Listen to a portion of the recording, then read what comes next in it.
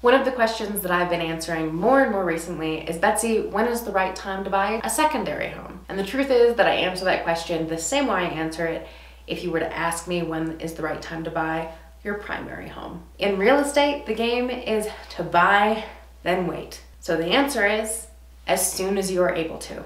Waiting to buy can end up costing you money. Too often we see people try to time their entrance to the market only to see home prices go up in the meantime.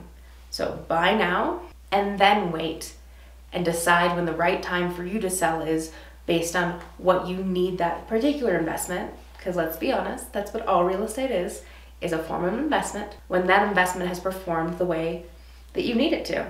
And that's so much easier.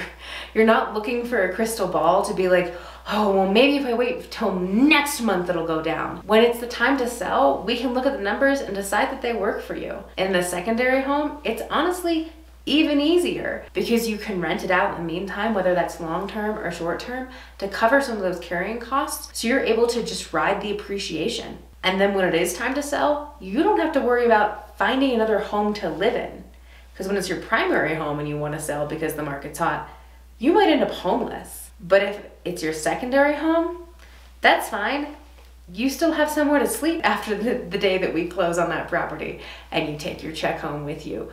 You still have a bed to go back to. So we're able to have that flexibility for you to sell when the time is right. Buy your secondary home as soon as possible and give me a call in the meantime. I'd be happy to help you decide what type of property is right for you, because that's the other part of the equation.